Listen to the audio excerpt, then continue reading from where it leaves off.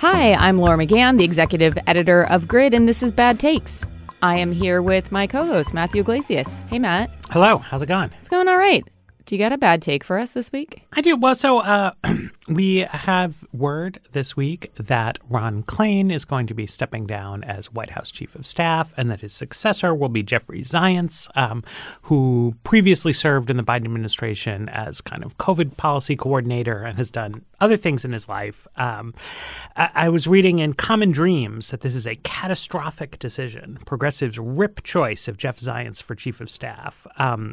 And so this piece revolves together a lot of quotes coming from people associated with the Revolving Door Project. Jeff Hauser, who runs that project, calls it a catastrophic decision. They quote some of his subordinates there, have a piece showing that Zients, when he was in the private sector, ran an investment company. He ran several different investment companies at different times. But both of them have invested in companies in the healthcare sector, and some of those companies had to settle Medicare fraud claims, and some of them were involved in surprise medical billing. And I guess part of what strikes me as a little odd about this take is just the kind of gap between like the nuclear strength rhetoric from Hauser. This is a catastrophic decision. They say that he, embodies all the corporate malfeasance that Biden should be against. And then you look at the specific charges, which are that Zients has held several different jobs over the course of his career. Two of those jobs involved management in investment firms. Both of those firms involved some investments in some healthcare companies. Some of those healthcare companies were involved in some misconduct.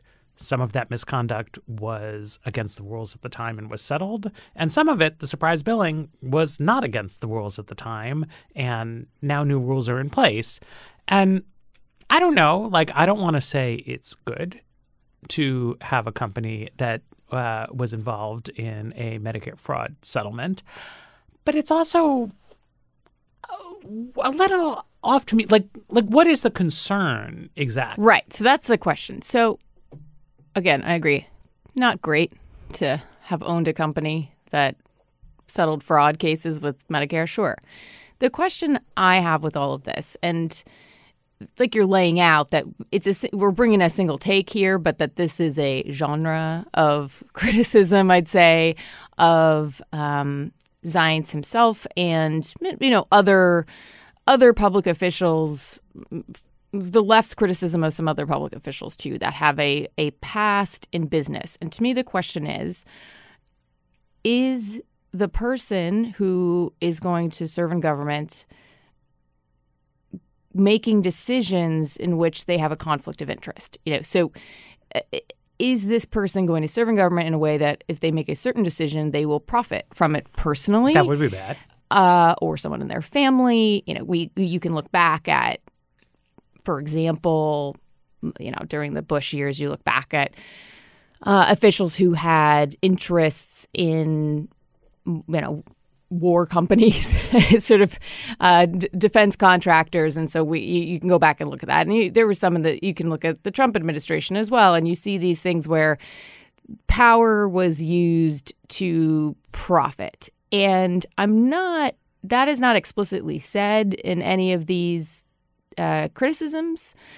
And so I'm not sure, it sounds more like the concern is that he's not progressive enough on these issues because he's been in the private sector. Is that like, but see, and that's what I'm trying to suss out here. So they're not saying he's going to enrich himself per se, or maybe that's understood, but am I reading this wrong, that it's really about how do you assess somebody's ideology, or how do you assess what they're going to do in office based on previous work? So to give a version of the complaint that I think goes beyond kind of like self-dealing and corruption, look, you can worry that there is a kind of ideological capture by industries that people work in, right? So, if you spend your day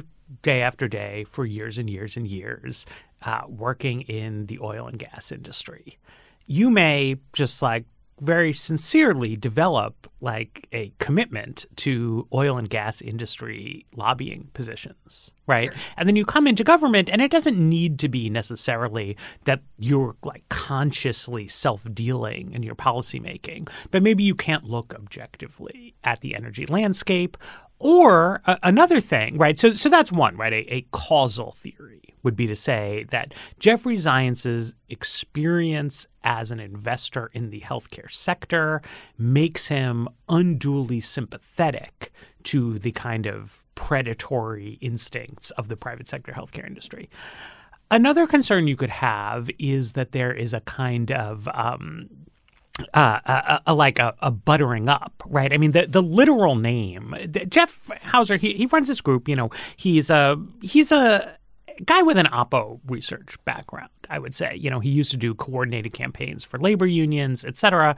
The mission of the Revolving Door campaign, its stated mission, is to, watchdog on people going from private industry into the government and then back out to private industry. And the thesis of that is that people go too soft on private industry because they are explicitly or implicitly trying to kind of, lay the groundwork for their cashing out sort of positions.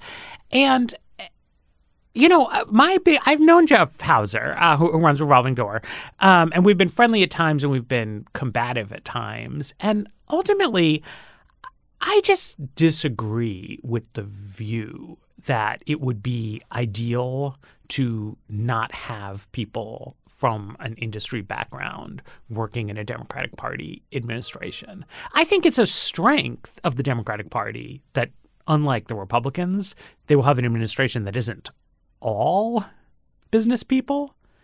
But I feel like, the idea that it would be better to have an administration that consisted entirely of college professors and lifetime nonprofit sector workers, it strikes me as wrong. And the theory that there would be no conflicts of interest involved in that also strikes me as wrong. So then you want to know, is there a specific concern, right?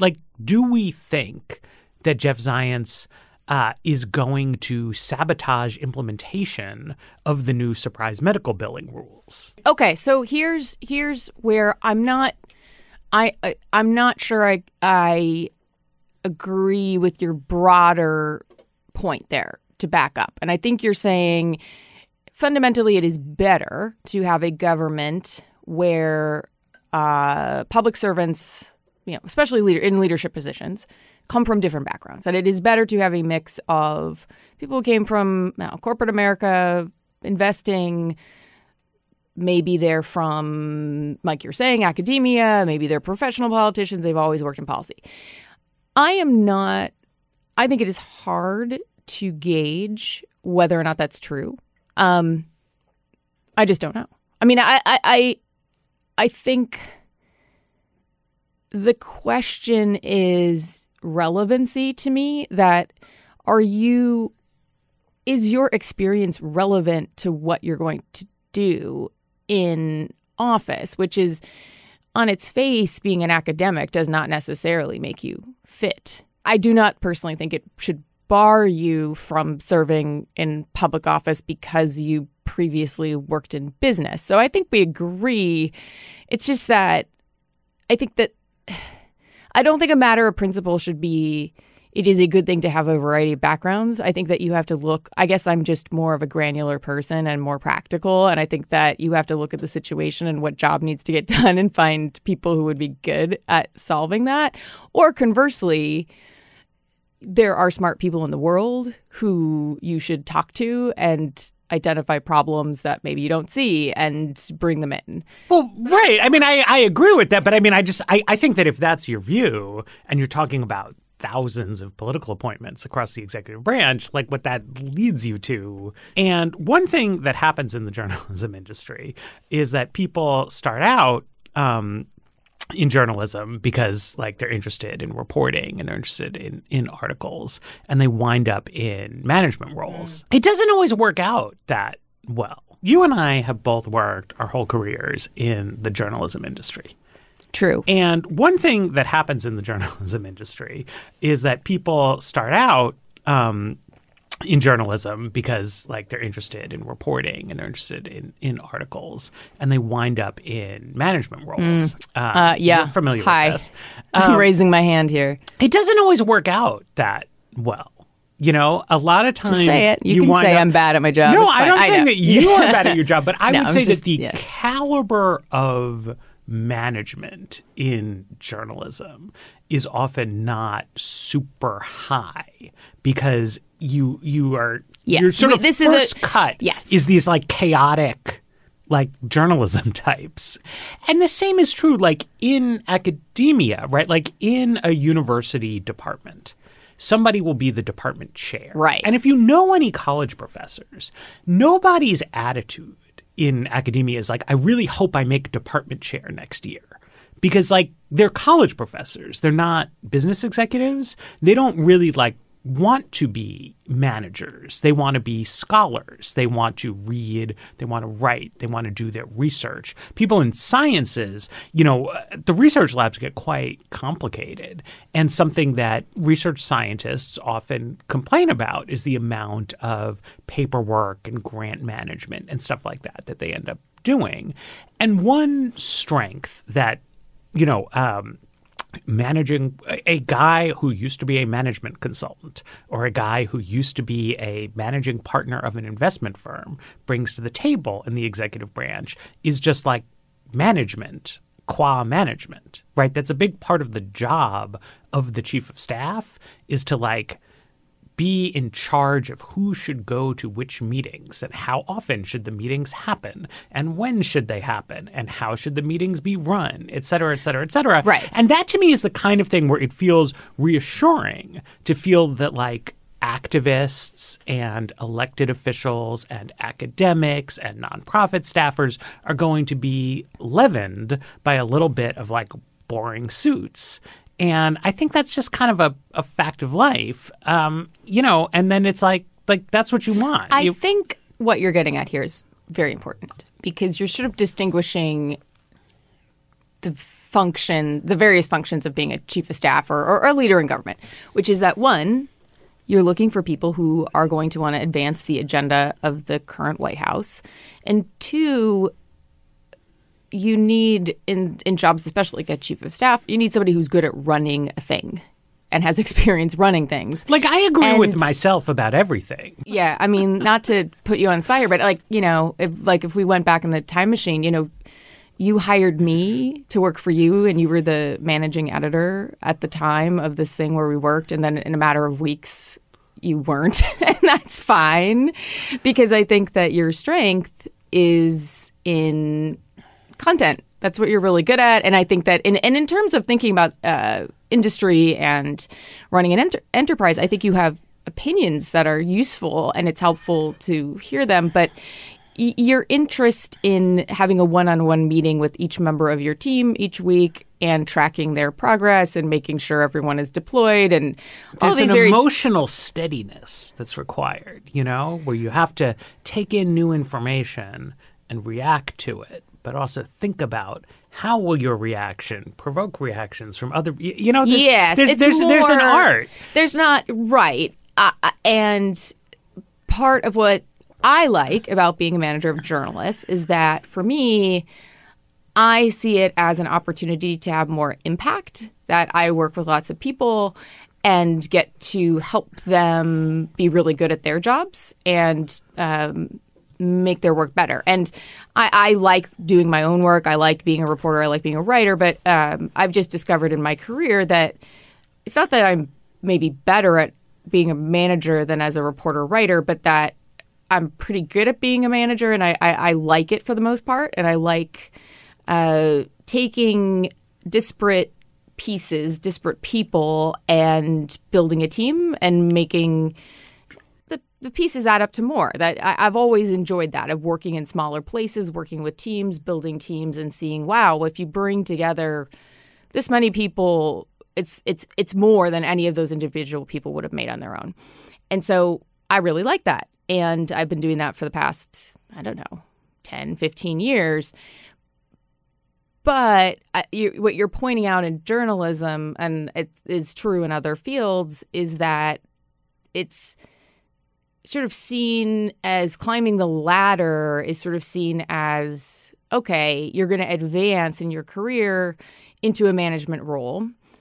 Or just simply you have somebody in the newsroom who's just a good reporter, good writer, and they are good at making stories better, and they're not so eccentric as to be unable to work with lots of different types of people, that they end up in these roles that they're just not interested in or suited for or trained to do, that there's just not a lot of investment in good management. And I don't think that that's totally unique to journalism. I've heard lawyers complain about this too, of really good lawyers who then have to run teams of lawyers. And it's just like... Yeah, because legally, like a law firm has to be owned by lawyers. That's why law firms have partners, right?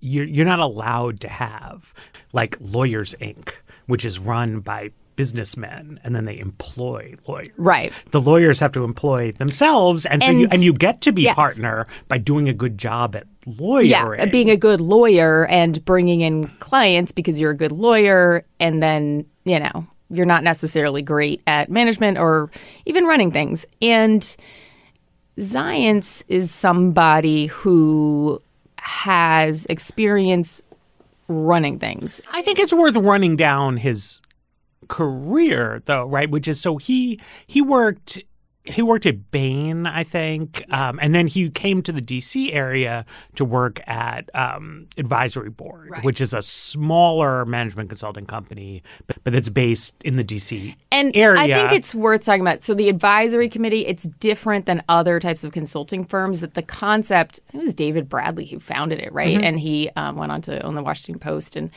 The Atlantic. Oh, excuse me, I'm so sorry, the Atlantic magazine. So what Advisory Board did that was unusual in the consulting field is what they did is they identified that, okay, each company is off on their own solving problems, but every company has this. There's no problem that hasn't already been solved by and large. And so they bring together, they have these members, and that they surveyed members and got information from executives. And then by pooling this information, keeping it sort of anonymous, but feedback by industry, you could make your company more efficient. And I mean, you're rolling your eyes. Maybe that's true. Maybe it's not. But there is... I guess I sort of feel that way. I tend to lean towards this is useful to hear what other companies have done and learn from what they did, because I find that useful. You are shaking your head. I'm rolling my eyes at David Bradley because I work for him We're briefly. Still on David Bradley. Anyway, fast forward. So the Zients point is an advisory board he is a guy, and the whole point of this is to say, okay, here's how we solve problems more efficiently. Rather than starting every day from zero, or your company starting from zero, you rely on the wisdom of other companies and people who have dealt with this before. And to me, as a manager, I find that useful to hear how problems have been dealt with before. Even though I'm in new media, a lot of running an enterprise is just it's not unique. The problems that we encounter, and if you look at some of the ongoing criticism of Zients, it's that he has an approach, I would say a similar approach to this. So he was criticized. I really enjoyed going back in time and looking up. Do you remember Cash for Clunkers? Yeah. And then Barack Obama becomes president. And so Obama is like trying to make a splash in Washington, whatever. So one of his ideas is he brings this consultant on to be chief performance officer of the United States. His formal title is he was deputy director of OMB as like an official government job, but Obama called him the chief performance officer of the United States as a new thing. The idea being that he was going to bring management consulting know-how, that kind of thing to the public sector. He does that. basically all throughout Obama's first term, with a couple stints as acting OMB director because he was the deputy. Then he leaves the administration for a little bit, but he comes back really rapidly to sort of do the emergency fix-it of the Obamacare website right after that kind of fiasco. And then he becomes director of the National Economic Council, which is a high-level job, and he serves in that role for the final 2.5 years or so of Obama's White House. Then he's back in the private sector, doing investment management stuff, which is where the revolving door people get sort of maddest at him. And then he came back as COVID response coordinator at the beginning of the Biden administration. Now, he's not a public health expert, obviously. The conception of this, I mean, if people try to remember what was happening in the winter of 2020, 2021, I think the way the Biden White House thought about this was that vaccination was going to end the pandemic, but that vaccine distribution was all messed up, because Trump had been spending his lame duck period plotting a coup instead of trying to organize vaccine distribution. And Zients was the management consultant guy, the chief performance officer guy, the fix the Obamacare website guy, right? And so they tapped him for that. And I think that a lot of people have a lot of different complaints about COVID policy under the first 12 to 24 months of the Biden administration. But the thing that Zients was supposed to solve, right? The getting of the vaccine distribution logistics fixed. He did that. The problem then became a whole other set of questions which is just like weren't logistical questions. And this is sort of, I think the valid question to ask about Zients is, does he know enough about politics to like be White House chief of staff? But his whole deal as a person in Democratic Party politics has been the inject some management expertise into the government. And I just feel like he's done well at that. Right. I saw this criticism in a piece today that I was looking at. It's in the American Prospect. He was put in charge of COVID-19 response, but he's not a public health expert. And that's sort of the point that we were talking about, that people who are doctors and scientists and public health experts are not necessarily people who've worked on logistics problems that require an understanding of global trade and,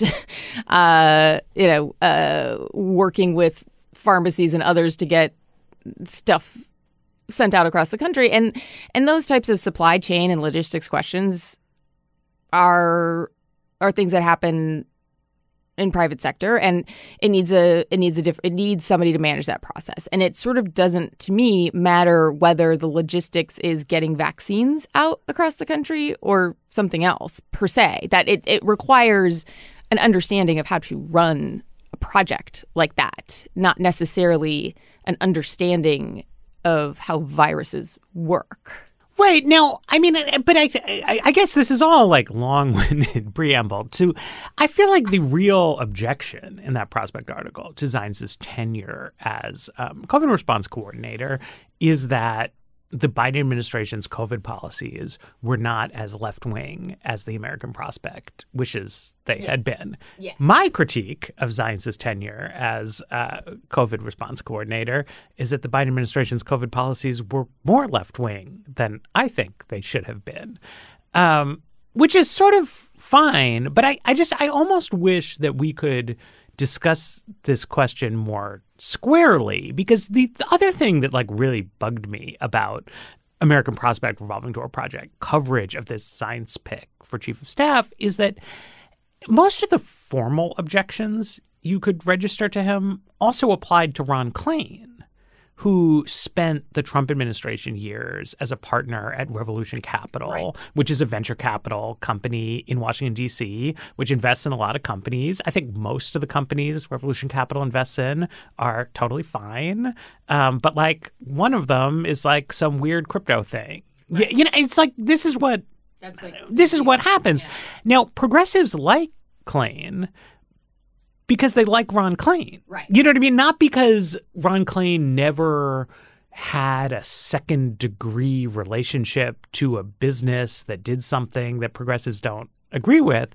But one of the things that Klain really put effort into in Obama's second term, during Trump's term, throughout the Biden presidency, is gaining credibility with the base of the party. And he was good at that. Like, it's a politics job. He did a good job of getting the base on board with him, with Biden, with the agenda.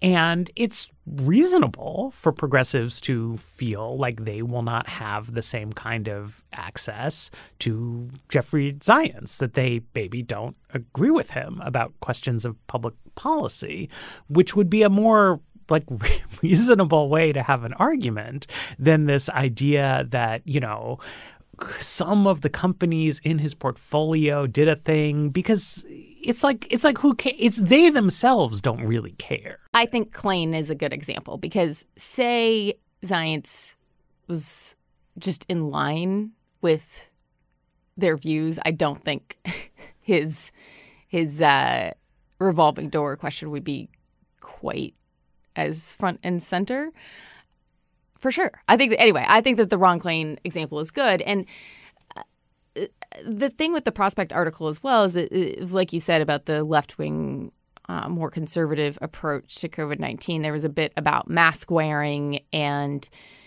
the issue there is the Biden administration made a decision about mask mandating and what they were going to call for. And that's really not anything to do with Zients, as far as I understand. And maybe if there were somebody else in that role, you could argue maybe that there would have been more influence by somebody with a different view.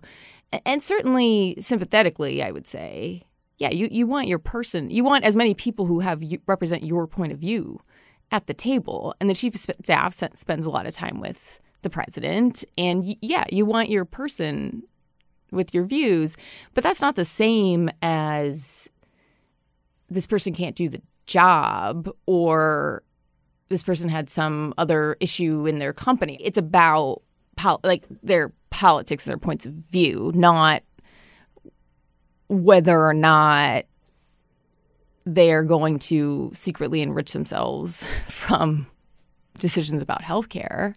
You know, I think it's important to look at the COVID piece of this, because this is what Zients was doing in the Biden administration. And if you just want to evaluate it politically, right, what I see is that on basically every front of the sort of COVID battle, the Biden administration was positioning itself to the left of the constraints in the system.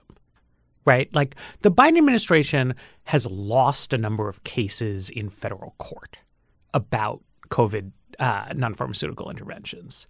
There have been a number of instances where Democratic Party governors have relaxed mask mandates before the federal government relaxed mask mandates. Right? And it's never been the opposite. Right? There was no state, Republican-run state, that kept mask mandates on longer than the FAA did. There are a bunch of Democratic-run states that dropped mask mandates before the Department of Transportation did.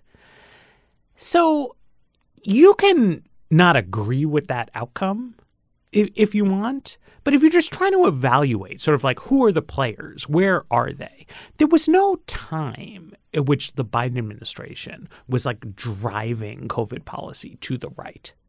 You know, and I understand that people with like very hawkish views on COVID are frustrated that their views didn't prevail in the United States of America. But as the country moved to normalize over the course of 2021, 2022, the Biden administration was always normalizing more slowly. Like, not just more slowly than Florida or Texas, but more slowly than the government of the District of Columbia, more slowly than the state government of Pennsylvania or Wisconsin or Michigan. And to this day, I mean, one of the only offices that I have seen a substantial fraction of people wearing masks in over the past several months is the executive office of the president. Like it is in fact like a more COVID hawkish group of people than the average American there.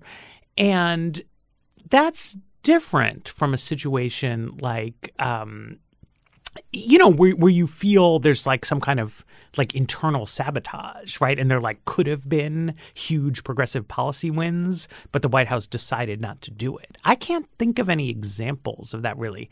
It's not that the Biden administration has been super left wing, but they've had this like really small congressional majority. And everything that's ever happened under Biden has been Biden trying for more than, is available from Joe Manchin and Kristen Sinema. And so to an extent, I just almost feel like it's like factional politics on autopilot.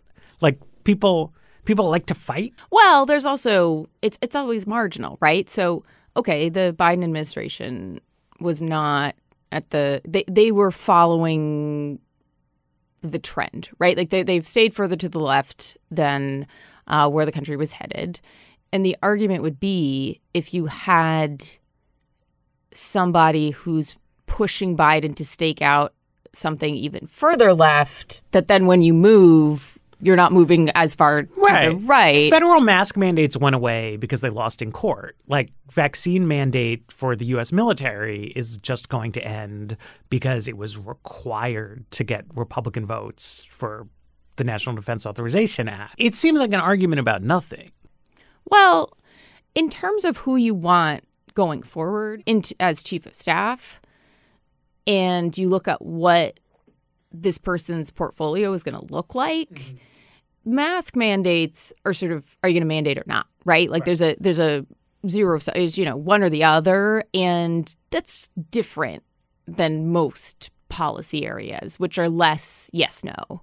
So if you're thinking about it that way, and you've got somebody who's the gatekeeper to the president, making decisions about how much time people get with him and which views get more time than others, then I do see that argument that you would rather have maybe Ron Klain in that role, putting you and your faction forward, because that's the role he's been playing, than maybe somebody else who you're not convinced is as sympathetic to you. If I think about the Obama administration, right, I feel like progressives were generally happier with the economic policies of like late Obama than with early Obama, which is to say, like when Zients was running the National Economic Council, that was the same time that Obama like stopped his efforts to get a deal on cutting Social Security and Medicare, for example.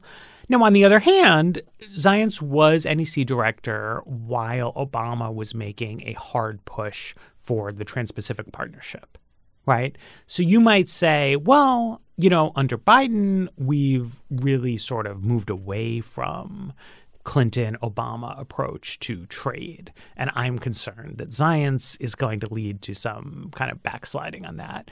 And I don't think I would like agree with that on the merits, but that is a real like difference of opinion that you could hang something on. Or you might say, I don't know what, but there are things that people disagree about in politics, maybe because of corrupt or nefarious motives, but I think also just because it's not like super obvious. Just like positions don't command universal consensus, and you want people who agree with you in the government rather than people who disagree with you. But that requires some discussion of like what are the people's involved actual opinions about things. And the fact is, in a lot of these cases, I think we just don't know. I mean, Zients has been, a fairly important person in Washington for a while now. And my assessment as a journalist, as a reporter, is that I don't actually know that much about what he thinks. When you are in politics, you want to trust the people in power to do the things that you want. And so when you look at Ron Klain, you see, okay, I see the overall thrust of his career. I've seen the decisions he's made. I've seen the role he's been playing recently. And then you have a guy like Zients who he's got a corporate background. He's a business guy, and we don't know what his views are on everything. And the thing with being in the White House is things come up. You know, we can look specifically at what his portfolio might look like tomorrow, but we didn't know that Trump was going to have to deal with a deadly outbreak of an incurable virus.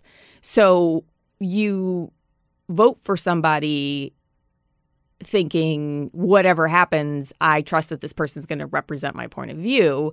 And so when you've got this person whose background doesn't fit what you want and there's a lot of unknowns, you are going to say, okay, well, this is his point of view on the world. And so I'm going to apply that, generally speaking. And I think it's okay and fair to say, well, I don't have a list of 5 policy areas right now where I'm concerned. You can have a generalized concern about where things might go. Right. And I mean, but I do think that this goes back to the sort of big picture question of like, is it good or is it bad to have people with business backgrounds in the administration? Because I think that that's fundamentally what this comes down to, right? That there's a lot of known unknowns, as you were saying, about like what topics will come up in the future. But something that we know is that all the time in politics, something happens, something becomes salient, some decisions need to be made, and business executives are saying, you got to do this, Mr. President, right? Like business interests lobby the government over different topics. And I think progressives believe that Zients is a business person who knows other business people and is more likely than someone else to agree with them about who's to say, right? Just like hypothetical dispute X. That one of the roles he played in Obama's second term was that there were very few people with business backgrounds working in the Obama administration. And sometimes the White House would like need someone to talk to some CEOs and try to make them feel better about things. And Zients was often the guy who was dispatched to do that. Right. And then the question is like, well, is Zients Obama's ambassador to the CEO class, or is he the CEO class's like in to the Obama administration? I guess this is, this is my cranky right wing view. But like, I don't worry at this point that a Democratic Party administration is going to end up having too many people who understand business and the business world in it. And some of that is like thanks to the efforts of people like the Revolving Door Project who have cut down on that kind of thing. But I just like don't share the vision that the ideal would be to be like hermetically closed off from the business world, because I think that, frankly, a team that consisted exclusively of activists and academics would really run the risk of like not knowing what they're talking about on a lot of important subjects. What I agree with you on is that there is a certain level of expertise in, one, management, two, expertise in sort of that constituency and thinking about how to manage that constituency. And then another point in terms of how we're framing this conversation is that there's this idea that somebody coming in from corporate America has a frame of view of the world and will be influenced by that in a way that is not good because, anyway, we've sort of established that. But it assumes that somebody, say, who works for a nonprofit and is an activist doesn't have pressures themselves. And I don't think that's true. That you're under a lot of pressure as an activist to keep your issue front and center, to raise money. And the type of money that you raise comes from different types of people. And so you have your own set of interests. So for when you leave government, if you want to go back to that space, you don't want to say, well, I solved all that and now I'm back here at my nonprofit and I don't need, don't give us any money because we're fine. We fixed everything. I am skeptical of institutions in general, and so I think there's this assumption of, you say nonprofit or a university, these are good institutions, right? Like that the left's view is there are bad institutions like banks and companies, and then there are good institutions like universities and nonprofits. And the reality is that I guess I'm a cynical person, but anytime you set up any kind of institution, there can be problems and things go wrong. And we've seen it. You see it all the time. We've seen it at universities. We've seen it in nonprofits where things are not, you can have a mission that you agree with on the merits, right? That you can say, I agree with whatever the mission of the organization is, but the organization itself is not necessarily good. Well, and look, I mean, an obvious example of this, right, is the Biden administration has been messing around quite a lot with student loan rules, right? And this has been, there's a lot of different moving pieces to it. But however you come down on this policy, right, it would be really naive to think that, well, because whether it's, Michigan State or Wesleyan or whatever else, that because the institutional actors in American higher education are nonprofit or public sector entities, that they don't have financial interests at stake in this decision making, right, or that there's no sort of possibility of a kind of a corrupting influence there. And so it's like, I don't know what you're going to do. What I would really not want to see is somebody brought in as chief of staff who had no experience with the public sector, right? I do not think it would be a good idea to say well, this is really a management job, so we need some investor guy to just come right in, right? And what I think is, good about Zients is that he came in at the deputy OMB director level, and then he was the OMB director, and then he was the NEC director, and then he had a special kind of czar post in the White House. And that is the kind of experience that I think you want to see in a chief of staff, which is to say he's worked in the executive office of the president in a number of different roles and has a good sense of what happens in the executive office of the president and how you relate to the other people who work in that office and how the people who work in that office relate to other stakeholders in the universe. Now, of course, some people serve at high levels of government and do a bad job and you don't want to see them promoted. But the consistent theme in his public sector career is that first Barack Obama and then second Joe Biden, who, of course, was himself in the Obama administration, thought Zients was doing a good job. So that all just, from 10,000 feet seems really good and important to me. What I feel like is still a kind of known unknown about this, though, is what happened in the White House COVID task force. I was surprised when this pick was announced just because I feel like that was the part of Biden's presidency that it is hardest to say this just went really well and people were pleasantly surprised. This is why, in terms of a mark on or ding on Zients, is okay, you can look at it narrowly of, well, what was his role in vaccine rollout and logistics? Fair enough. But and you can also say there's a left view and a right view on COVID response. But my question at the time, and still with the Biden response to COVID, was it seemed kind of muddled. It did not seem to me that it was well thought through. And, we kind of saw that with Omicron. It just seemed like the White House was caught flat-footed with a very predictable situation on the horizon.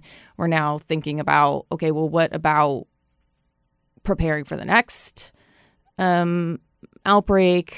And so, or next pandemic.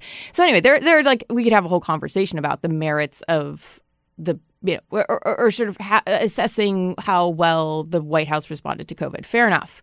And to what extent Zients drove that bigger picture policy versus implementing certain pieces of it is a little opaque to me. I don't think we can fully know that.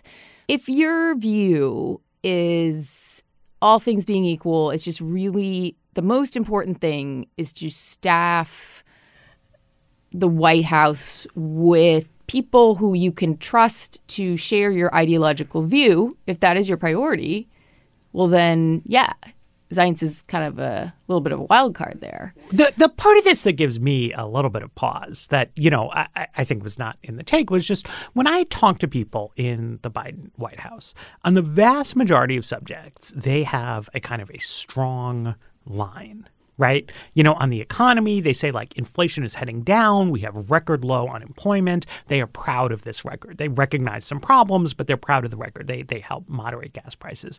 On something that they took a lot of criticism for, like Afghanistan, like they say they made the right call and they have an explanation for that. You talk about Ukraine. They think they've done a very good job on Ukraine, right? That they are leading a Western effort to tackle that. China, bam, they've got these lines and they talk very proudly about their legislative record. They will say, look, like people didn't think we'd be able to get anything done with these super narrow majorities in Congress. But we've got a couple big pieces of partisan legislation and we got a bunch of important bipartisan legislation done. They hold their heads high. COVID, they're not like, oh, my God, we fucked everything up. But that is the one topic where they move into, excuse-making mode, where they're like, look, it wasn't our fault that like Delta and Omicron evolved. We were dealt a bad hand, right? And that's what happens. Like no administration is ever like so successful that they can claim to have triumphed on every front. But that is, I feel like, the Biden White House's weak point, where they even now are not like 100% sure what it is they want to say about their own policies, other than that things became very difficult due to the evolution of the virus itself. So I was just a little bit surprised that they would choose to kind of lampshade this. I think that they've benefited politically from people just like caring less about COVID over time, because they never quite had a message like whose side are they on? What are they trying to do? I mean, I also just thought it was kind of messy. Like the funding question mark was there. Why did they not allocate more funds in terms of getting vaccination out there? I just thought it was odd, like an odd decision. If you want lots of people vaccinated, you'd want to continue to invest in these sort of community centers and stuff that seem to be fairly effective at getting people vaccinated. And so I just wasn't sure what they were doing. I mean, I think there's ideological approaches, and then there's just this sort of, okay, we have some evidence here of what worked and what didn't. And it seemed like the administration sort of looked away, that they deprioritized that and were focused on other agenda items and kind of let COVID fall by the wayside is my impression of what happened there. And, there were political reasons to do that.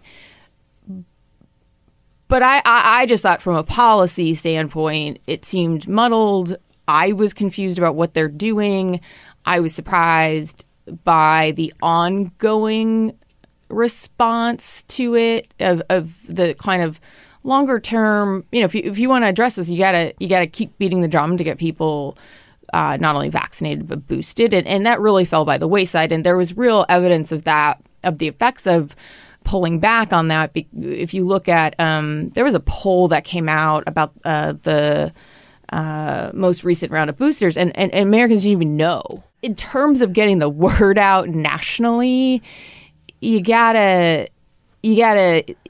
really need a federal push to be able to do it, and you gotta have money to do it. And we know what was effective in the past, so yanking that money just seemed like a strange choice. See, I don't really agree with that on the I mean, I just think the evidence is that the overwhelming majority of people don't care about COVID at all. And there's like a tiny number of liberals who are disproportionately concentrated in the media and continue to be sort of hung up on this. I just disagree with the wanting versus not wanting. Like, you can't say they want versus not want if you don't know that something exists.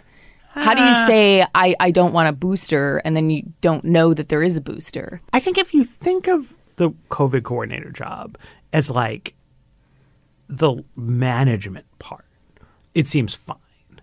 But if you think of it as a messaging job, right, where you're coordinating, like, what do people hear about COVID, right, that was not that well done.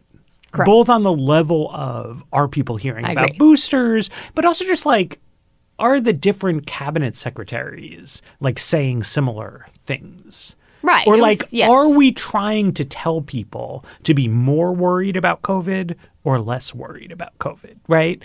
And this is where I wonder, because the original idea of bringing Jeff Zients into the government way back at the beginning of Obama's term was really, really, really to do the behind the scenes, right? Chief Performance Officer of the United States. This is like explicitly the parts of running the government that like people don't hear about and people don't care about.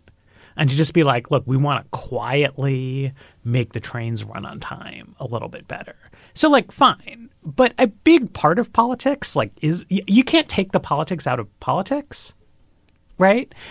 And I just like, I wonder, like, this is one of the main things that the chief of staff has to do is like get everyone to. Yes, everyone on the same page. To be like, this is what we're doing. Discipline. Yes. And everybody has to at least like agree with us or disagree with us, like understand what we're saying about this. And I don't know how the COVID response was like structured in that regard, but it didn't work. Sure. And I don't know whether or not that's Zients' problem or not. But certainly if I'm sitting here going, yeah, what was that about? You know, I was like not sure. And it just felt very muddled to me. The word that comes to mind is muddled. And so if we're looking for somebody who's going to be chief of staff who is keeping the trains running and keeping everybody in step and keeping everybody on the same page, you know, I don't know. So then you're in this position of, all right, well, you can look back at Zients and, you know, he swooped in to fix the Obamacare website. He's done other things. But the most recent thing with the COVID-19 response was just that I would not call that a shining moment in the Biden administration. So therefore, you kind of wonder about him from a job perspective. And then if you're on the left, you're looking at this going, well, I didn't even like where the Biden administration stood. So I can see it. One thought I had about this, too, is that getting back to institutions, there is a thing called the revolving door project. And so you're going to look at it that way. You know, when your job is to assess revolving door issues and you've got this person who's coming in who clearly has revolved, you're going to write a story about that, because that's your mandate as a group. And so the extent to which we are sitting here talking about why is this conversation around who's the revolving door instead of a deep dive into what went wrong with COVID is that the forces driving the anti-Zients position, you know, this is going to, I don't want to make anybody sound super shady, but it's like you are paid to push conversations around the revolving door. You're not going to say, you know, I know our mission as an organization is to foster conversation around revolving door and pressure liberals not to do that.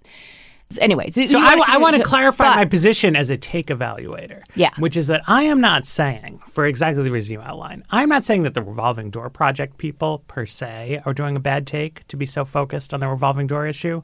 I'm blaming the Common Dreams and American Prospect people for so directly channeling this particular. Well, you also look at the American Prospect, and look, I didn't look super specifically, but they ran a Jeff Hauser piece. Like they seem to have some partnership with this group. Yes, so they're like, okay, the ecosystem here is there's a group that this is their job, and they push this, and then the American Prospect, which is a sort of launch pad for liberal ideas, you shall say, has a partnership with them. And so Jeff Hauser comes and says, I have this piece that I wrote. And American Prospect says, well, we like content and we have this partnership with you. So we're going to publish this. And okay, sure, I understand. I've done partnerships over the years with, newsrooms in ProPublica or newsrooms in the Kaiser Family Foundation. This just puts you in this position of pushing a narrative, which these types of publications is what they do. They want to have impact in the conversation. And so you're taking a take that is framed a certain way and pushing that out. And as an editor, I was looking at this piece and there were bits of it that were interesting to me. And it's just not how I would have framed the story. It's just not what I would have leaned into as a conversation about whether or not this is the person that the left should be excited about. So look, I have some doubts about the Zients pick on the merits. I have some understanding of why progressive-minded people may have some doubts about him. I also do think, as a journalist who wants people to be well-informed and who thinks that even mission-driven publications should be trying to inform their audiences, not propagandize them, to me, the lack of contrast between Klain and Zients on the specific question of did they used to be partners in venture capital groups is really important, right? In terms of what is driving dissent about this? What is this about? What are people angry about? It seems I don't know, actually misleading to me and also just overconfident. I wish that I could sit here and tell you, here's exactly what Jeffrey Zients thinks about every controversial issue in the universe. But part of my, responsibility as a take offerer is just to say that, this is a guy who's been kicking around high-level American politics for a long time. We don't know that much about his views, and we're kind of going to have to see what happens. So I sympathize. I have also at times received the assignment to come up with a take on something in the absence of really clear information. But I don't think 3 jobs ago the guy had a company that invested in a company that did a thing and that thing was bad. It's just not strong evidence. Yeah. There might be reasons you do it, right? I've been making fun of Ron DeSantis' short stature and his weird posing in pictures. But that's just because I don't agree with him about Medicaid. You know what I mean? I'm just needling somebody I disagree with. Yeah, you wouldn't needle. Right. Yeah, exactly. Great. I think that's a good example. I think that it is useful, though, for people to understand what forces could be at play that might push this kind of idea and why this push has gotten more play than others. So I think it's useful. It also makes me think we should check out Jeff Zients and look back at what was up with Biden's COVID-19 response. I have some reporters who work for me who Send I them. might look into this matter. And I'm just curious, how'd that go? What happened? Yeah, what happened to that? Should we wrap it up? Yeah, I think we can wrap it up there. All right, this has been another episode of Bad Takes from Grid, produced by District Productive, and we'll be back next week with more Bad Takes.